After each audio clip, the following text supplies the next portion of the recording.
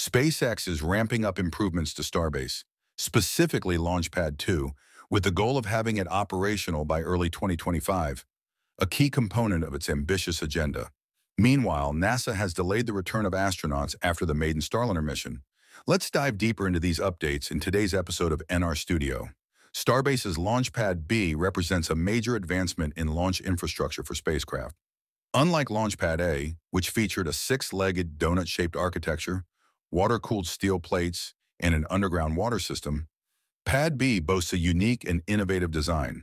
Extensive excavation and installation of new components define this ambitious undertaking, drawing professional artists at X who produced elaborate 3D renderings that give fans a preview of its prospective future. Let's check out the orbital launch pad for Pad B. A user at X, known as O, who is known for creating intricate 3D animations of Starship and Starbase, recently posted a video that has garnered praise for its accuracy in depicting this latest advancement. O's commendable efforts are well worth recognizing, and I highly recommend following his story to support the continued creation of this incredible visualization.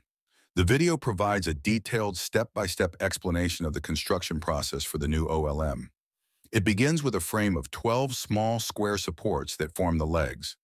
4 of these will exhibit a more complex design, each supported by 4 smaller legs that extend outward.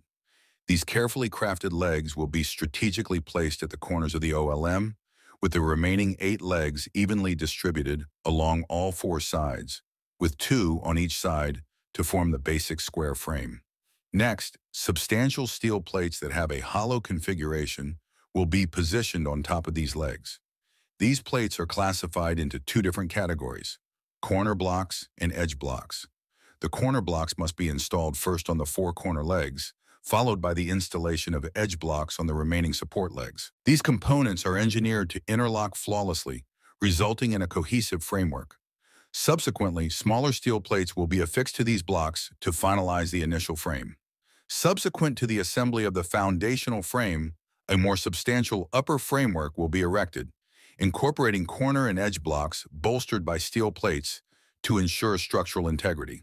Steel plates will subsequently envelop the structure in concentric rings, with 8 plates designated for both the inner and outer circles. The interior plates are designed to fit the central circular aperture, whereas the exterior plates exhibit a straight-edge configuration. This effective construction technique facilitates swift assembly or replacement of mounts, thereby optimizing subsequent OLM projects. Speculation even posits the incorporation of a mobile feature, thereby amplifying the versatility of missions. Let us now explore one of the most fascinating elements of Pad B, its subterranean architecture. Recent photographs obtained by Starship Gazer on December 12th have unveiled the initial elements of what numerous experts speculate to be a flame trench system, akin to that found at SpaceX's Massey test facility. The similarity to Massey's trench indicates that the preceding facility likely functioned as a prototype for this more sophisticated and expansive system. Nevertheless, the Pad B flame trench will be subjected to considerably greater forces than its predecessor, as it is required to accommodate the extraordinary thrust generated by 33 Raptor engines. A substantial increase compared to the 1.6 engines generally tested at Massey.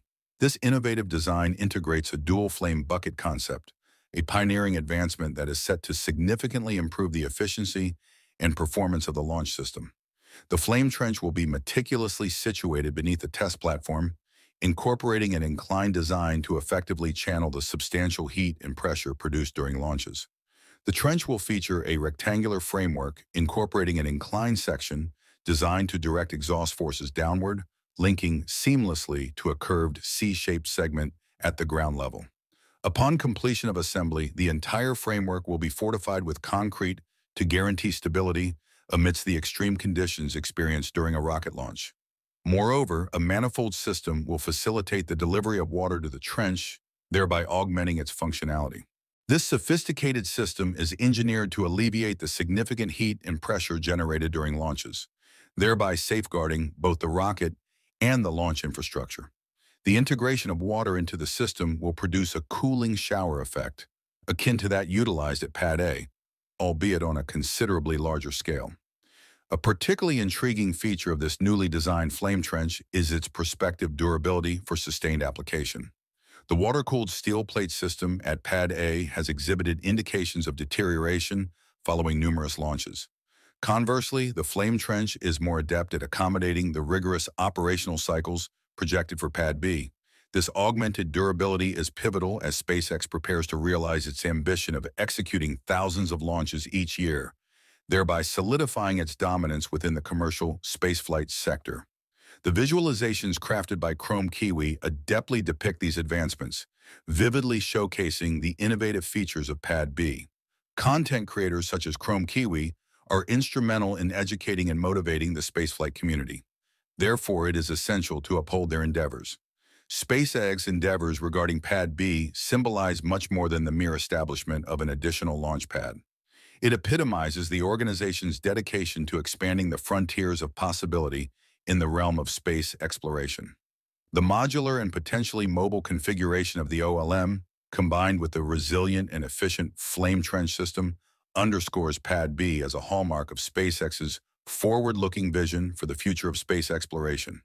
Through ongoing innovation and enhancement of its infrastructure, SpaceX is paving the way for an era characterized by unparalleled launch frequency and dependability. Whether it pertains to the swift construction of OLMs or the improved resilience of the flame trench, these innovations significantly advance our pursuit of achieving accessible and sustainable space travel. Let us commemorate these accomplishments by engaging with fellow aficionados on this journey. As ever, kindly remember to like and share this content to assist us in providing you with daily updates on the latest developments in space exploration. In conjunction with the most recent advancements pertaining to Launchpad B, another noteworthy occurrence has garnered the interest of space aficionados. The postponement of the return flight for the duo of astronauts who executed the inaugural mission aboard the Starliner spacecraft. NASA has recently disclosed that SpaceX's Crew 10 mission to the International Space Station has been rescheduled to late March 2025, shifting from its initial launch date in February. This modification affords SpaceX an extended time frame to complete the necessary preparations for a new Crew Dragon spacecraft earmarked for the mission. This rescheduling triggers a chain reaction, prolonging the stay of Crew 9 astronauts on the ISS, as their departure hinges on the arrival of Crew 10. Crew 9 comprises NASA astronauts Butch Wilmore and Suni Williams, who made their inaugural journey to the ISS aboard the Starliner in early June. Their mission was adjusted to align with SpaceX's timetable following the technical issues and safety apprehensions encountered by Starliner, which required an uncrewed descent back to Earth. Consequently, Wilmore and Williams remained in orbit for nearly 9 months, significantly surpassing their initially scheduled 10-day mission. This modification exemplifies the inherent unpredictability of space exploration and the resilience necessary to navigate unexpected challenges. While a 9-month tenure on the ISS is notably prolonged, it is not without precedent. NASA has previously executed extended duration missions, exemplified by the year-long twin study, wherein astronaut Scott Kelly resided aboard the International Space Station, ISS, for a total of 340 days during the years 2015 and 2016. Recently, astronaut Frank Rubio distinguished himself as the first American to complete more than 365 consecutive days in space, a feat prompted by a coolant leak in his Soyuz spacecraft that necessitated an extension of his mission. Crew 9 was launched in September aboard the Crew Dragon capsule Freedom, propelled by a Falcon 9 rocket. The capsule initially accommodated only 2 of the 4 astronauts intended for the mission, NASA's Nick Hague and cosmonaut Alexander Gorbatov, following NASA's decision to reassign Zena Cartman and Stephanie Wilson to facilitate the eventual return of Wilmore and Williams aboard Freedom. Currently, SpaceX's Crew Dragon fleet consists of 4 active capsules: Endeavour, Endurance, Resilience, and Freedom. 2 of these, Endeavour and Endurance, continue to be integral parts of NASA's Commercial Crew program, as well as private astronaut missions conducted by Axiom Space. The 4th initiative, Resilience, has shifted primarily to private spaceflight ventures under the leadership of Jared Isaacman, who was recently named by President-elect Donald Trump as NASA's incoming administrator. The incorporation of a 5th Crew Dragon spacecraft into SpaceX's fleet is anticipated to add operational flexibility. For example, if an additional capsule were available at an earlier date, NASA could potentially facilitate the rapid return of Wilmore and Williams without disrupting the scheduled operations of the Crew 9 and Crew 10 missions. We applaud the SpaceX team's diligent efforts to equip the Dragon fleet to facilitate our missions, as well as the adaptability demonstrated by the station program and expedition crews. This collaboration is critical to ensuring the new capsule is prepared for flight, said Steve Stitch, NASA's Commercial Crew Program Manager. The upcoming Crew Dragon spacecraft is expected to reach SpaceX's processing facility at NASA's Kennedy Space Center in early January. There, it will undergo final processing and evaluation before its maiden launch. The fabrication, assembly, testing, and final integration of a new spacecraft is a meticulous undertaking that demands significant attention to detail, Stitch said.